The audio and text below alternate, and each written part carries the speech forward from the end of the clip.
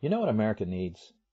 Well, America needs a lot of things, but America specifically needs the remnant body of Christ to rise up and be the disciples of Jesus that once again turn the world upside down. Well, that may sound radical, but it isn't at all. If we'll just obey the Father and honor the Son, I believe we can change America. Stay tuned for my wide-ranging conversation with my good friend J Schafer in this episode of Soaring Eagle Radio.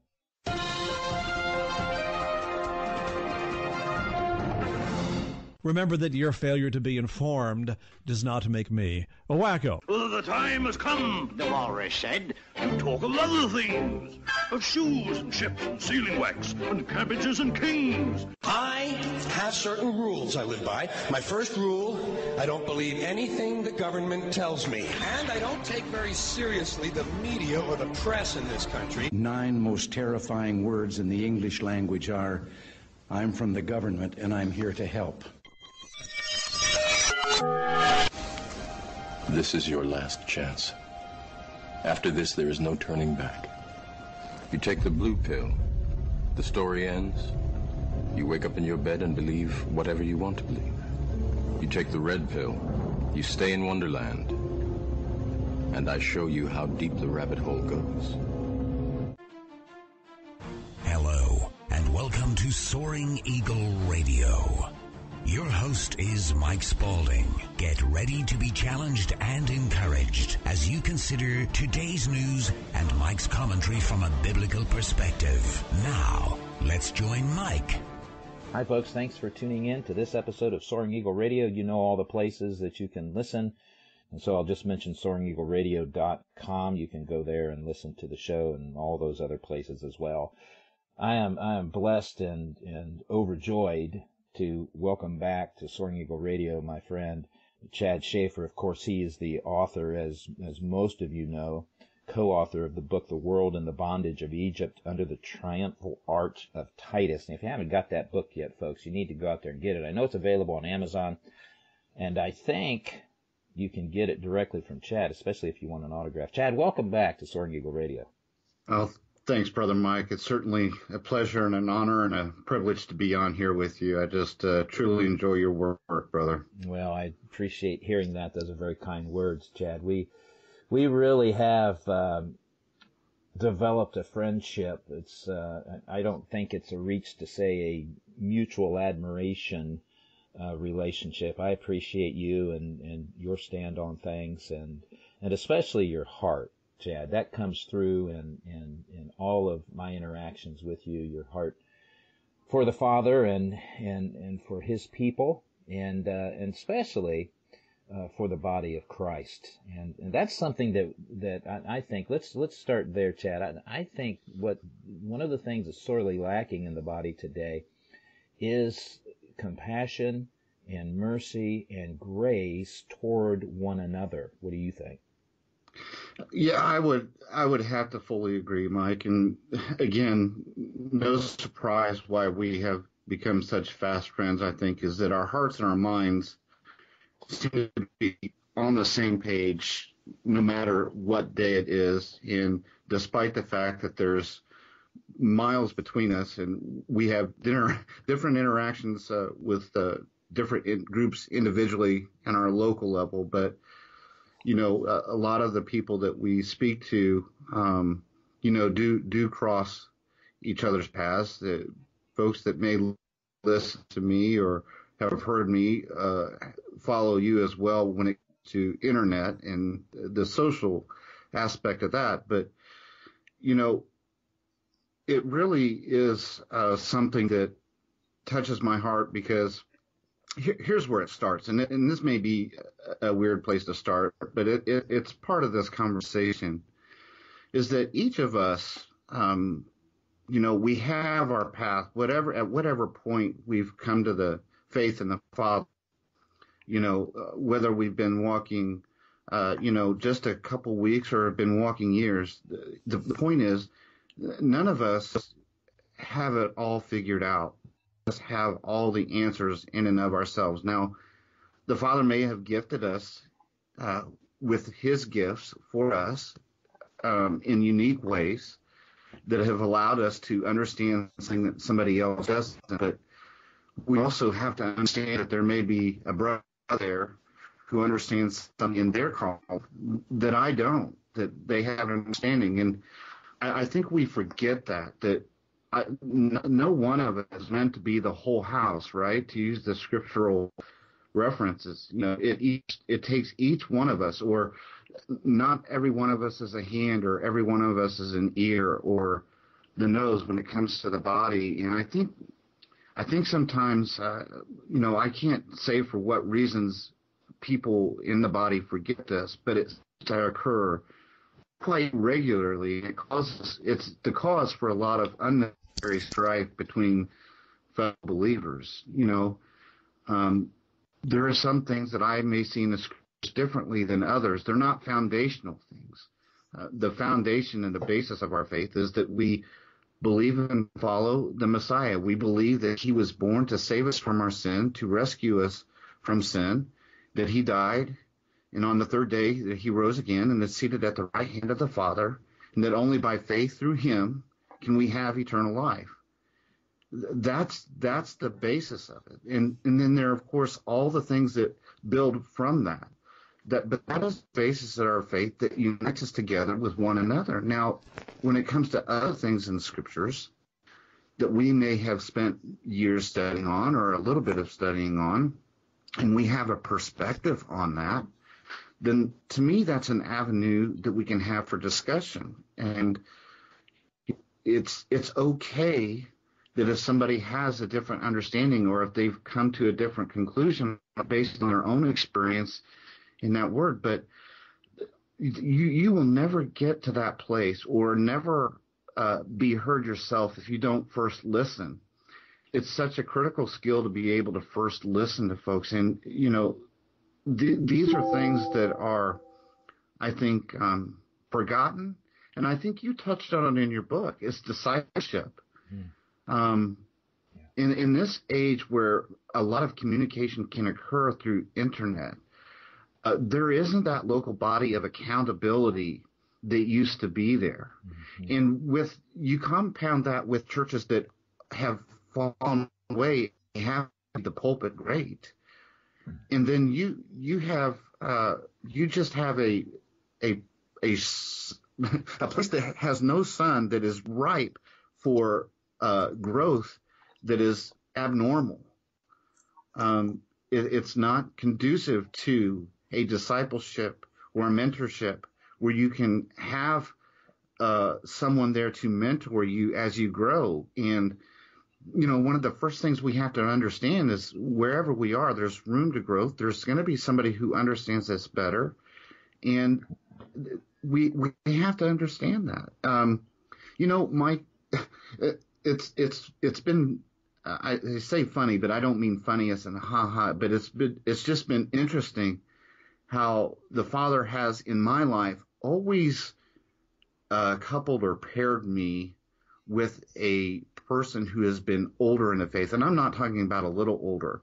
It seems like the people that I've been closest to have been 15, 20 or more years in my life that have joined me as an accountability brother, another man in the faith who has been longer. It seems that he's always paired me with those. Now, one of the first person that he paired me with has passed away. He's died now several years ago. But I just remember that being such a unique God thing, that he would join me and knit me at the heart with a brother.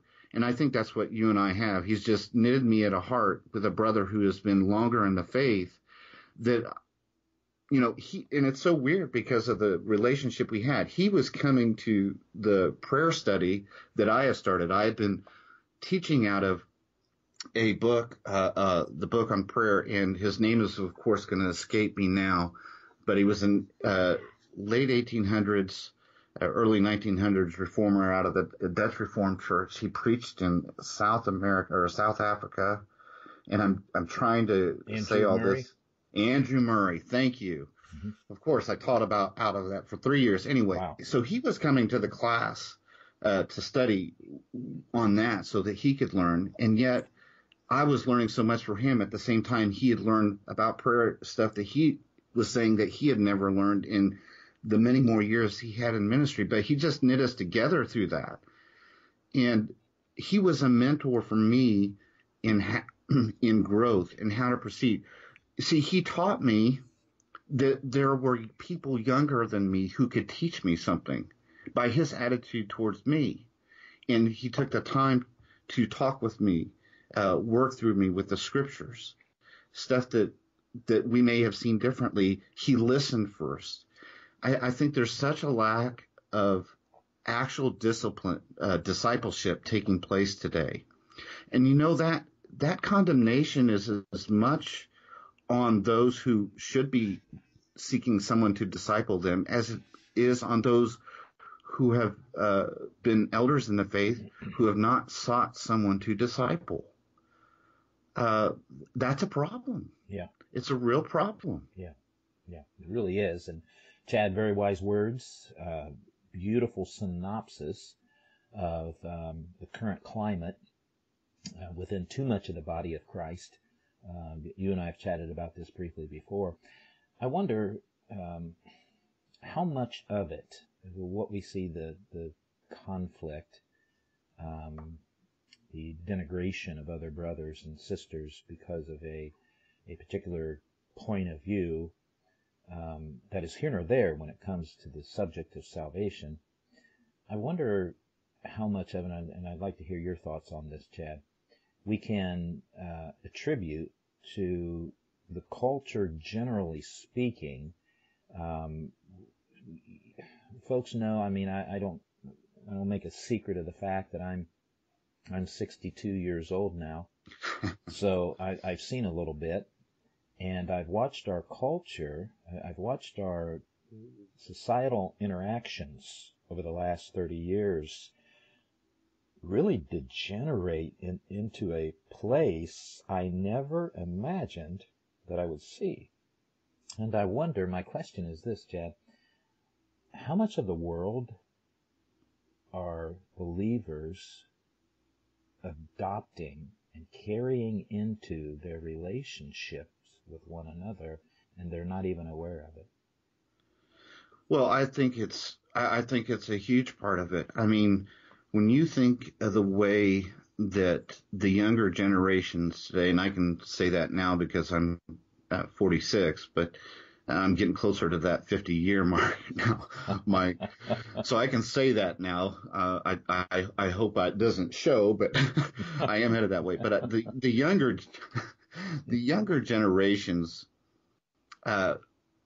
ability to communicate with one another has really been drastically reduced, in that the media for which their communication takes place is greatly internet driven. You think of their communication with each other as via text message, where generally you have 4 or 5 lines of text in which you're trying to communicate whatever.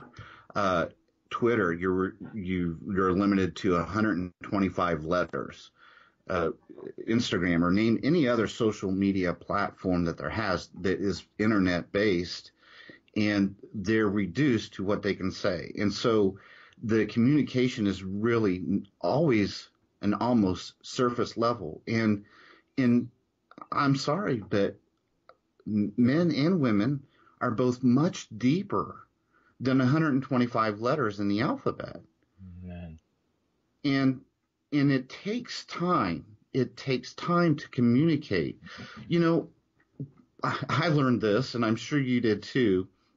When you have thoughts in your heart or things that you want to discuss and share with somebody, it really is quite a practice when you go to set those thoughts down in words that could be read and comprehended by someone else, like when I was writing a book. Yes. Now, we use a lot of filler words when we're having a conversation with someone standing next to us. But when you're trying to communicate an idea fully and completely as you understand it and make it relatable and easily understood in the way you intended by a reader, then you really begin to learn that communication is really an art and a skill. And it's one that past generations had because they didn't have any other means or platform to do it. They communicated face to face, and that was a skill that was naturally acquired by the younger generations as they came up. And that's really been lost. And I think that's a huge contributing factor to this. The second part of that is because of the means by which men and women communicate with one another today, even spouses, being reduced to such short sentences and impersonal via the internet, that it really allows us to impersonalize and not realize that there are people, God's children, made in his image, just as we are, on the other side of the letters that we're seeing and the sentences that we're seeing. They have feelings as well. They have thoughts as well. They are capable of just as deep emotional feelings as we are. I use that word feelings, understanding that that's a landmine word in and of itself today. It's true. We are emotionals. We are capable of wrath, anger, jealousy, to being hurt. We're all capable of that because we see that our Father is capable of those things. He says that he is a jealous God, and that he loves deeply, that he becomes angry. All these things we are capable of because our Father is also capable of them. And they each have a right place in their in context of the truth. But when we don't communicate, when we are not able to communicate effectively, the thoughts that we have in regards to our feelings as they should be aligned with the truth, then again, there is no means to communicate and understand or even hear the person who's trying to communicate us effectively so that we can comprehend. It leaves so much room for misunderstanding that it's of course obvious how disputes and disruptions in fights, so to speak, can take place. Yeah, very, very true. And folks, I hope that you're following what Chad is saying here, because what he's very clearly stating is that technology, for all of the wonderful things that it provides for us, technology also renders us, or is rendering us, we're in the process of being rendered incapable of communicating on a level that needs to happen, especially within the body of Christ, as brother to sister, so on and so forth. We have got to tap the brakes on this and pause and think about how we are treating one another. Now, one of the reasons, Chad, that I wanted to follow this line of thanking and conversation is because I am teaching through the Gospel of Mark on Sunday mornings, and chapters 9 and 10 in the Gospel of Mark really focus on Jesus' teaching, his focused, specific teaching to the disciples, because now he's within a year, less than a year now, from Calvary's cross, and so he wants to spend those last 10 months or so really hammering home some biblical truths. And if folks will look at, if they've got their Bible handy, if they'll look at the Gospel of Mark, and let me turn there, because this is needed badly within the church today. Mark chapter 9. Let's start at verse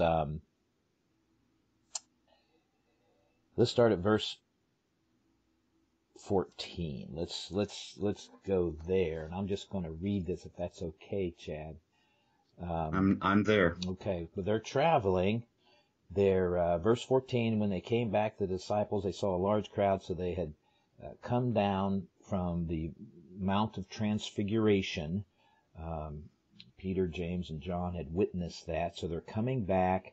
The crowd is all around the other disciples. And Jesus asks them in verse 16, what were you discussing with them?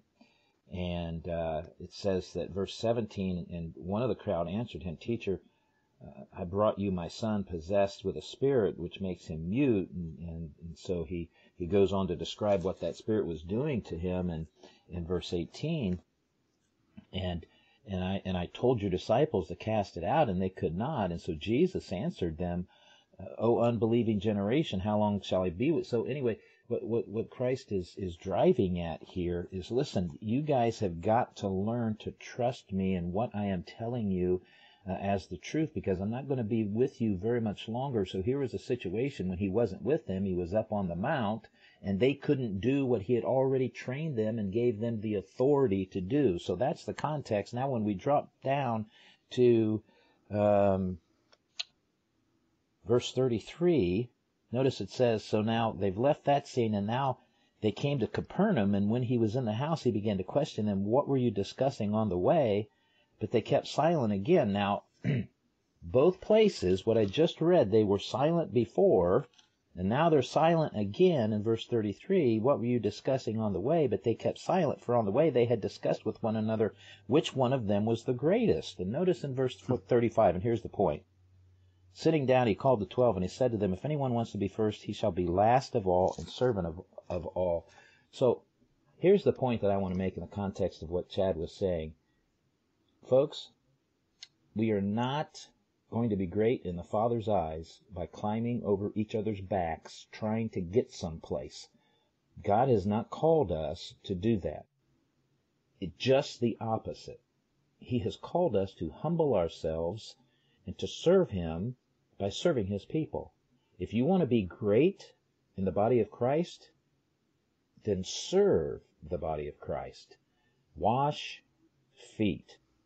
Stop arguing, backbiting, stabbing people in the back or in the front, or insulting, or however you want to describe it. It has gotten out of control, and Chad, quite frankly, it sickens me. And I refuse to participate in that kind of behavior. Now, I'm not talking about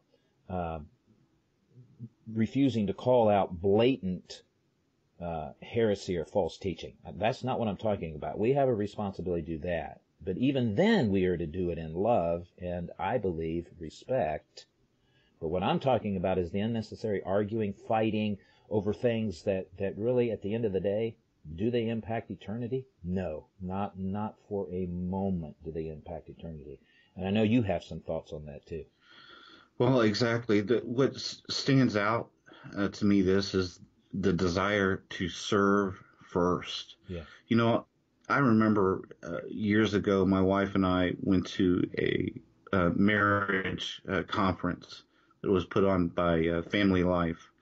And it was a gift that some other members of our church had done so that we could have a weekend away as a husband and wife and still grow towards each other. And it has stuck with me, and I've said this recently on, I can't remember if it was my program or another interview. And, you know, it sounded so funny, but it hit me so hard when it was said, and it seemed so obvious. But one of the things that one of the speakers said there is, your spouse is not your enemy. And we're talking about conflict within a marriage. Your spouse is not your enemy. And it's like, that should be something that's really obvious. But when you think of conflict or a conflict of thought, it comes to the same thing. Our eyes get taken off of the desire to serve the other and to lift the other one up, and they get placed upon ourselves and forgetting who the other is. The desire should be served first to serve. The second aspect of that when it comes to offense is forgetting who we are, not in Christ, but as we are without Christ. Mike, I know my own sinful past. Even though I was raised in the church, I knowing what I knew, I should have known better, but I know what I have done and how much grief and hurt that I have caused, and it's never forgotten me. And the Father has shown me how wicked I am. Not just am still capable of, if I don't allow him to be first in my life every day. And this reminds me, this reminder of who I am and that I am wicked, incapable of wickedness in and of myself, is a constant reminder that I cannot quickly judge another brother or another sister, because I know that to point a finger at them is to confess my own sin. And so that's two parts of this. The other person is not my enemy, and I am just as wicked, and it's just as much to blame for conflict that can arise as the person I may be speaking to. And if we are going to serve them, that means that I want what is best for them. I want them to have understanding. I want them to have compassion. I want them to have growth. I want them to be able to walk in the providence of God and the power of God and in the authority of our Father. I want all of that for them. And if I want that for them, then that's going to change the words I use when I interact with that person, right? It should. Yes, absolutely should. Yep, you're absolutely right, Chad. That should frame our approach, our thoughts concerning other people. Well, and it reminds me, the Scripture says that the world will know that you belong to Christ. How? By the love that you have for the brethren. By the love that you demonstrate for the brethren. Yeah. Good. Yeah, and there's another part to this. I mean, there's multiple parts to this, but the other part to this may be, I don't know why that person may be acting the way they are. There could be 1,000 reasons why someone may be saying the things they say. And it could be a diversity, but you're never going to know that if you don't listen to them and ask questions. Well, why do you think that way? What have you read something that you got this from, so that I can read it too and see what they're saying? You know, conversation is just that. It's going to take time. A true conversation, to understand one another, is going to take time. If we're not willing to give that time to the other person so that they can explain themselves, we're our vocabularies, and I'm sure you're aware of this, Mike, when you look at readers from the 1800s and what they were required then to know vocabulary. Yeah. I mean, it's like, it's not even you can't even compare it to today, to what our children are required to know in order to pass a level. It's like at 10 times the difference. Yeah. And so when we lack the words and the meanings behind them, we then become incapable of expressing what we may be feeling, because there's a word for it, but we don't know it. And we misapply the words that we want to use. Yes. Amen. Amen. Amen. That's so true. You know what, Chad? I think this is a good point for a break, a word from our sponsors, and we're gonna be right back after this, folks. So please stay with us. Clean Foods for You is dedicated to providing the best quality food you can buy next to fresh from a farmer's market. Our stringent quality controls and absolute zero GMO and testing for heavy metals makes us unique in the storable foods market. Try our products today and join the many others in discovering the best clean foods available in the storable food market. Order online at www.cleanfoodsforyou.com. Dr. MikeSpaulding has hit a home run with his new book, #MTPGA, Make the Pulpit Great Again, 12 Things Christians Can Do Right Now. In Make the Pulpit Great Again, Dr. Spaulding has addressed some of the gravest ills plaguing the American pulpit. Only through a policy of complacency and compromise adopted by the nation's pastors has the once great United States ceded the moral high ground and set the standard for the rest of the world in pornography, addiction, privation, and the murder of untold millions killed in state-sponsored, taxpayer-funded abortion mills. The words in Dr. Spaulding's book contain the secret to restoring this country to her former glory. For if we are ever to make America great again, we must first have a national call to repentance by our church leaders. We must make the pulpit great again. Available on Amazon and other retail sellers. Hi friends, Works LLC is a manufacturer of custom-made holsters, mag carriers, knife sheaths, and accessories. Works is your one-stop shop for high-quality inside or outside the waistband concealed carry holster. Works LLC is a Christian and family-owned and operated company that values made in the USA. They are a proud sponsor of Soaring Eagle Radio. Visit Works LLC, www.werkz.com, works.com, and when you do, tell Shan that you heard about him on Soaring Eagle Radio. Works LLC, 855-937-5901, 855-937-5901, Works LLC. Okay, thanks folks for listening to those spots for our sponsors. We appreciate their support of Soaring Eagle Radio. Chad and I have been having a very good conversation about the body of Christ and how we are to relate to one another. Back in the day when I was in school, and that was a long time ago, all of this fell under the general category of, I believe the phrase was interpersonal communications and how we were to speak to one another. And it occurred to me, Chad, that I've forgotten to do this, so I want to take just a moment and I want to say hi to your good friends, my good friends, Tom Dunn and Jared Cressman. We would be remiss if we didn't bring them up, and I'm going to give you the floor if you'd like to say anything to either one of them. Here's your opportunity.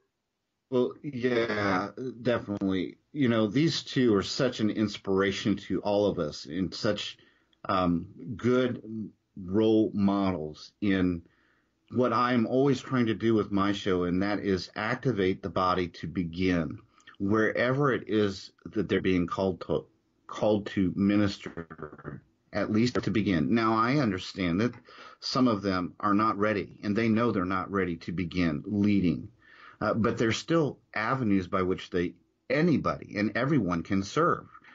But these two, their boldness, their courage to address areas that have needed to be addressed, long ignored by the church, they're just such an example. And I love them both dearly for what they provide to the body. They provide a function and a service to all of us that is irreplaceable, and I just love them dearly. You know, I had them just last night on my show, and you know, those guys can talk about anything, and they do, and they're both very wise about it. It's just they're just such encouraging role models, people that we can all learn from and grow from their understanding and their service. And I look forward to every day knowing these kind of men in life. Yeah. And I'll bring that up too. Maybe this is a good part of that, Mike, and you may have other questions, but this is another aspect that was on my heart too. And I know we talked off recording about this as well. There's another mutual friend of ours by the name of John Robertson. Yes. For the Hagman and Hagmans. He does a lot of their production, and even on their show sometimes. And he and I have talked about this, and actually evidence of this as well. Choosing well who we have as friends. That is such an important key to staying firmly grounded in the faith. If you cannot choose well whom you have close and consider someone you would have in your inner circle, those who you can feel confident in expressing and saying stuff that isn't meant for a public consumption, something that can be intimate between a brother and a sister and sister. We have to choose well who those people are, and we can't be quick to do so. You know, I listened to you for a long time in many of your broadcasts before I ever decided to reach out to you. And that didn't used to be the way I am. As you might understand, being the way that the Father has made me, I am very much a social person. I love people. I love to interact with people. But there were many times when that got me into trouble because I would quickly make friends with people and allow them to be a part of the inner circle. And you know what? It wasn't very wise in the end because these people were not equally yoked with me in the place that I was with the Father. I called them good friends, but they had no relationship with the Father, at least not to the desire to the extent that I saw it. But you will allow a lot of things to come into your life that shouldn't be there, by not being careful about who we allow to be personal friends with you on that level. So that's another area I think that we've just got to learn to be careful in. Who you have around you. And Mike, it seems like you and I have developed a lot of those same friendships. And, I want to say it's because of, I would love to be able to say it's because I'm wise, but I see the fact that these people are wise because I've found out after the fact that we have the same relationship, whether they have thoughtfully and purposely done it or not. There are a number of people now that I've just become so thankful. And I can say that now because it's such a contrast. When the period of my life was for me to write this, the book that I did, which we talked about on your last program, between that work and family, it consumed every moment of my time. And because of that reason, I was not participating in a number of the activities that I used to with my local body of believers, the Bible study groups or the service opportunities that the church had, whatever they may be, drives or food functions or going to the homeless shelter, whatever it may have been. I didn't participate in that for a good 3, 4, 5 years while I was researching and writing. I didn't have the time, and I was being called to do what I had done. And I knew that, and I was to be obedient. And because of that, I was socially separated from people, and it allowed me the time I needed to examine that aspect of my life. I missed it. Number one, I didn't miss it, but it allowed me to examine the friendships I had. And then that contrast now, since publishing the book at 2016, and for lack of a better word, perhaps here that is, reestablishing friendships now within my new mode of service to the Father. And it really is. I feel like this publishing of the book was a major reason, perhaps not the reason, but a major component of why the Father brought me to begin with. This was a mission that he had set before me in my life, and his desire for me in my life, that I would be the vessel by which he would share the information that was shared in the book. And the relationships that have developed since publishing that, like yourself or Tom and Jared or John or other mutual friends that you and I may have together, have become, again, because of that contrast, so much more valuable to me. They're so much more precious, and I'm so much more very protective of those relationships and the people. With the topic that we've been discussing, do I share a common belief in everything with the people that we just mentioned? Probably not. Probably not. And I brought this up privately, not directly with you, Mike, but I'm a pre-wrath, post-trib believer. I know that you are a pre-trib believer. Yes. However, that has not diminished, taken away, or even put a dent in the love that I have for you as my brother. Amen. And it has made me so much more defensive because I know you feel in like manner towards me and see the same way I do, that these are not the things that should that interfere with our message and our service to one another. Amen.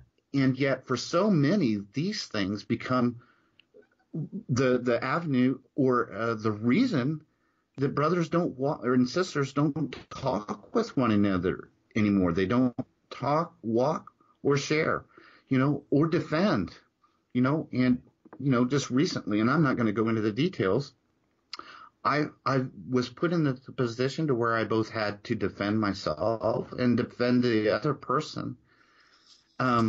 Being a public figure is such a different thing, something that I've had to learn and watch others who have gone before me who are public figures or better well known, and the amount of, to be blunt, Pastor Mike, garbage that comes your way. Yep.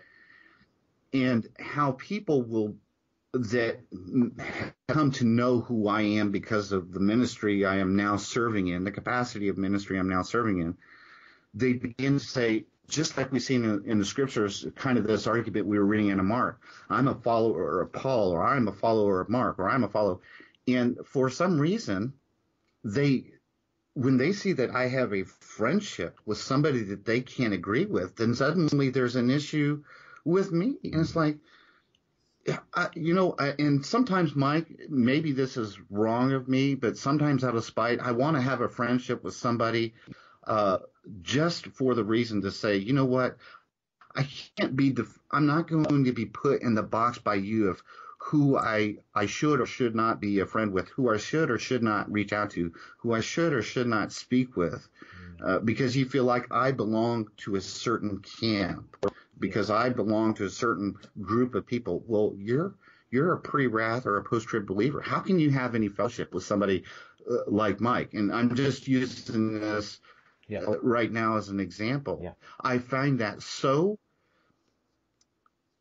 ignorant, so lacking in understanding that it does bring. I mean, I understand where they come from because I've been there, myself. So I don't want to be compassionate towards them, but it frustrates me and it makes me sad. Just as you said, it just makes me sad that this would be something that the enemy would use to divide and make us weaker as a body, to make us weaker as servants, to make us weaker as an examples to the world, because it watches us.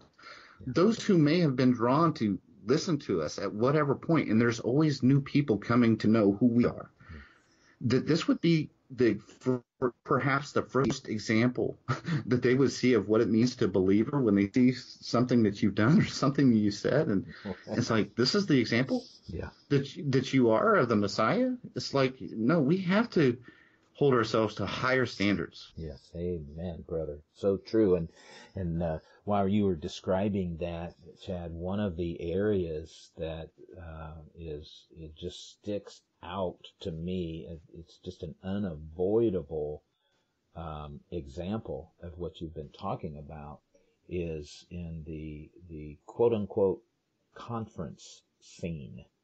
And what I've observed is that you can get invited to certain conferences to speak if you hold a particular viewpoint on the rapture. But if you hold a different viewpoint from the conference hosts on the rapture, you might as well forget about getting an invite. You can get invited to a conference if you hold a particular position on and I could go down through them, and I'm not going to do it, but I could go down through 4 or 5 different subjects that when it comes to eternity, again, and some people may be offended or upset at me for saying this, Chad, but the Father is not going to welcome you as a good and faithful servant into your eternal home with Him based on your view of the earth, of the tribulation, of the timing of it, of baptism, of tongues, of any of these things, brother. It is going to be based on what did you say about my son. And we got to get this right. We have got to get this right, Chad. We've got to. And you're so right. And, it hurts, not maybe on a personal level, but because of how much more you could see is accomplished if it were different.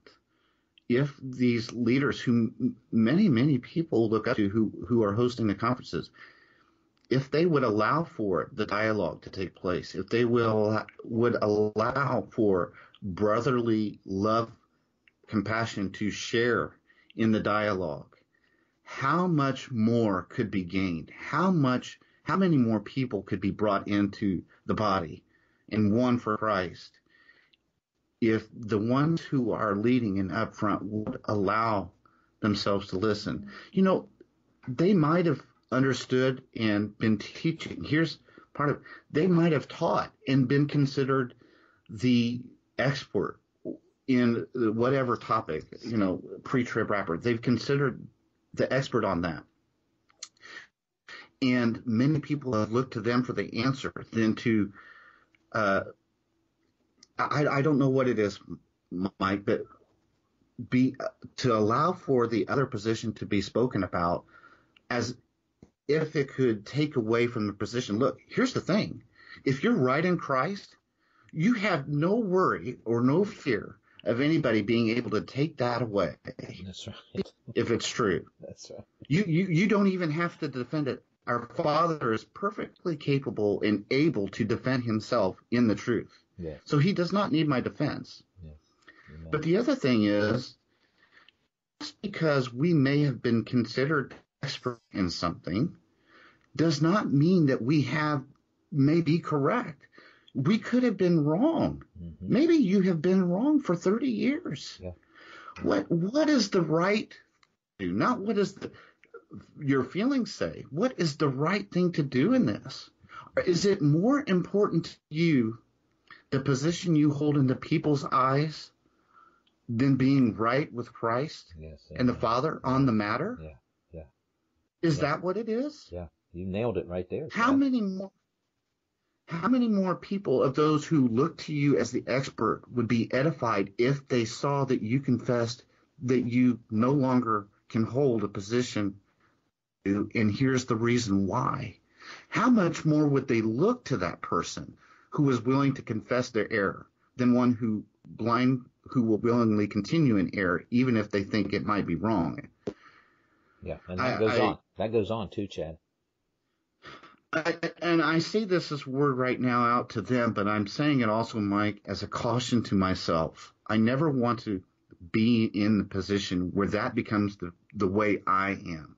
This is why I say we must choose carefully those who are friends, who are going to also be willing to call you out privately.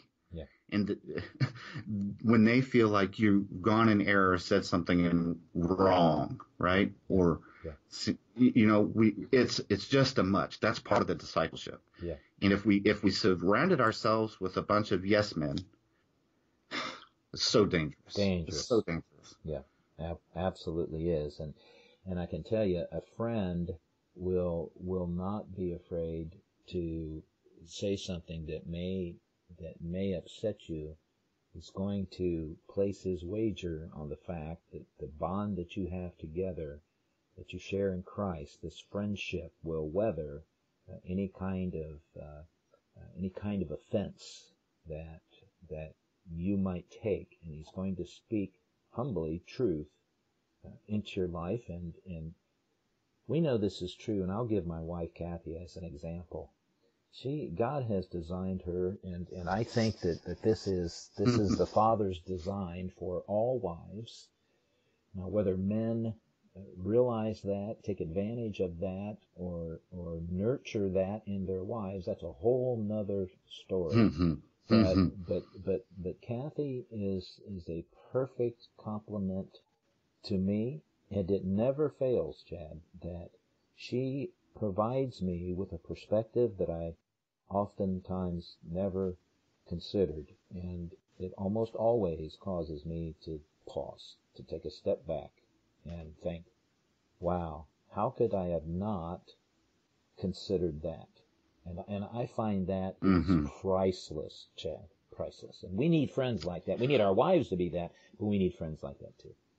Absolutely. I've been married 26 years this year, and I can say that for a surety. You know that my wife has also been that for me. I'm a very outspoken person. I like being a part of the conversations that are happening around me. Sometimes maybe I like a little too quickly to offer my thoughts. I'm not too afraid to admit that. Sometimes I jump into the conversation a little quickly, and maybe I should have listened a little bit longer. But she is very much the opposite of that. She would much rather be in the background or not even seen sometimes. That way, she's not quick to be a social person. And, in that regard, we are two opposites, but, both have their value. She is a quiet server, right? She still loves to serve. She still loves to care, and she will, she will be dedicated to the person whom she calls a friend. And she's always there for him. So that doesn't change, but I can certainly understand that compliment, because I see the wisdom sometimes in different situations in that being slow to speak, that desire to talk it over privately first, to ask the questions privately before we go shooting our mouths off in whatever public setting it is we happen to be, too quickly, and and she's there are many other ways that my wife are for me, but here's the thing, Mike, when it comes to the body, again, it comes back to recognizing that there are people who have gifts. We are not capable of thinking of all things at all times. Right. Yep. And, we have our peace, be faithful in your peace, but also know that somebody else has their peace to provide as well.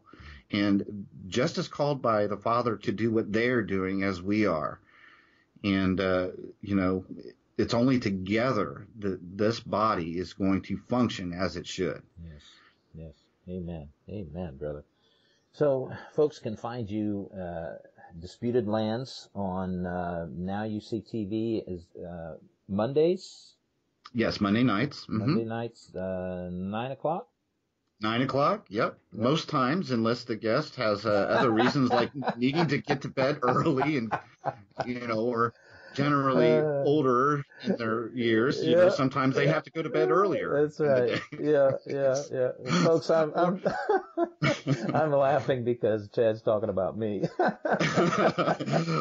So generally it's 9 o'clock. I also have my website. It's thearchesofegypt.com. In cases that's too long for you, you can simply find the same website by going to ChadSchafer.com. That's Chad, ChadSchafer.com. I'm also doing this thing, Mike, where I am actually, to the best of my ability, giving the book away free on the Fringe Radio. What is that? It's Fringe Radio. FringeRadio.com. Yeah. Mm-hmm. Fringe Radio Network. By Johnny McMahon. Yeah. Which I'm basically reading through my book, sometimes word for word, and providing my commentary or thoughts I had while writing it. I've not got all the way through the book. I've only done like 4 episodes, maybe, I think. So there's plenty of time to get caught up. They're only an hour long, but I'm giving the book away for free there. Wow. By doing that, I see the information that is in the book, not something that belonged to me. It's information the Father wanted everyone else to have. I just happen to be blessed and given the grace to be the one He chose to do this through. Yeah. But it's for everybody else. And so I want to make sure if they can afford to buy it and they can afford to, provide me for a daily part of my daily living by buying the book. Of course, they should, as we all should for our brothers and sisters. But if they cannot, that doesn't mean that they don't deserve to have the information. If I can easily provide it, and I can. So if they can't contribute, then that's okay. I want to be able to provide that. Very kind. And so they can find that in Fringe Radio. That show is called Arches of Egypt. So it's very similar. Yeah. On Twitter at Schafmeister, Meister. That's SchafeMeister on Twitter. And I think those are about the other only Facebook, of course. You can find me on Facebook, MeWe. So you can find me and just search my name, and you'll find some way to connect me. You can email me. So I'm available. Yes, that's right. You can find him. It's not hard to find him. I follow Chad in all those places. You're going to be speaking at a conference. I think it's in August. Yes, I am. Thank you for reminding me. Yes. Yeah. So this is going to be called Take on the World 2018 conference. This is in Vermilion, Ohio. It's August 24th, 25th, and 26th. Now, I don't know, those tickets may be completely sold out by this time this is heard. But it's just a phenomenal, Mike, to your point, diverse group of speakers. They'll be talking about cosmology. They'll be talking about faith. They'll be talking about finances. There's a speaker whose topic is going to be vaccines. I mean, it's really more of a retreat than it is a conference. I mean, if something is not something that you're interested in, don't worry. There's a speaker there who will be covering something else that there's the opportunity to get to. It's just there's like 25 speakers, I think, Mike, which, as you and I know, is just that's a lot for a 3-day weekend. It sure is. It sure is. And now, is there a website that they can go to and check that out? Yes, you can go. takeontheworld18.com. Just go to takeontheworld18.com. I mean, you can find that. And also, Mike, though there's no place you can find it yet on the internet, if you follow me today, I'll be sure to announce it. But I know for a fact there's going to be another conference I'll be speaking at in November, I think around the 9th, 10th, and 11th, somewhere around that time. That's going to be in the Nashville area, so right here in the middle of the country. So if a conference has been too far west for you or too far east for you, well, there'll be an opportunity. This is going to be put on by Doug Krieger and a bunch of other brothers out of One Body Life who are based in California. Henry Hahn, whom people who have followed me might have heard of already. But I know that Doug Camp will be speaking there. John Holler will be there, another gentleman by the name of Gavin Finley, who's become a good friend of mine, and other speakers who are not yet known. But that'll be in November, so there'll be another one at the end of this year. All right. Perfect. Well, there you go, folks. Take advantage of all that information, these conferences that are coming up. Buy the book. Buy the book, folks. I can't encourage you enough to buy the book. It's a great book, and we should probably, one of these days, Chad, we've been saying it for a long time, but one of these days we should probably circle back and have another conversation about it. Maybe we'll get that on the schedule, too. Mike, any excuse to, not that I don't think we need one, but any excuse I have to come on to talk with you again, brother, I will take it. I will take it. I just love being on here, brother. Well, that's very kind, Chad. I appreciate that, and appreciate you, brother. Thanks for joining me today. My pleasure again, Brother Mike. Thank you. God bless you, brother. God bless you, brother. Love you. Love you, man. Soaring Eagle Radio is a production of Transforming Word Ministries and is released under Creative Commons Attribution, Non-Commercial, No Derivatives 4.0 International License. You may subscribe to the show on iTunes, follow us on Facebook where you can discuss this episode, and follow Soaring Eagle Radio on Twitter at Soaring Eagle Rad, and listen to every episode from our website, www.soaringeagleradio.com. The opening audio montage collection was created by Micah68 Productions. Visit them on the internet at www.mika68.com for more information. Friends, remember the Apostle Paul's admonition to the believers meeting in Rome. Therefore I urge you, brethren, by the mercies of God, to present your bodies a living and holy sacrifice, acceptable to God, which is your spiritual service of worship. And do not be conformed to this world, but be transformed by the renewing of your mind, so that you may prove what the will of God is, that which is good and acceptable and perfect. I'm your host, Mike Spaulding. Thank you for joining us today for this edition of Soaring Eagle Radio. Thanks for tuning in today to the Soaring Eagle Radio program. For more information about the show, write us at Soaring Eagle Radio, 682 West Grand Avenue, Lima, Ohio, 4 45801. You may also contact Mike directly by email at the following address, pastormike@woh.rr.com. God bless you today as you seek Him.